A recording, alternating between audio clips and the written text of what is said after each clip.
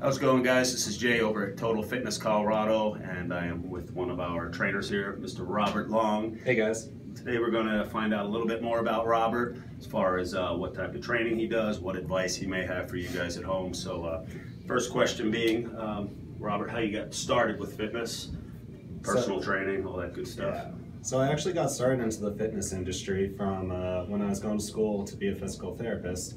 And I was also working as a physical therapy aide at the time. Awesome. Started to notice a big trend in all the clients that were coming into the clinic I worked at, where they were coming in with injuries that I felt could have been prevented if they had just been taught how to move properly in the first place. Yep. So that really kind of triggered my passion as far as becoming my own personal trainer. Excellent. Excellent. So what would you say your particular area of emphasis would be?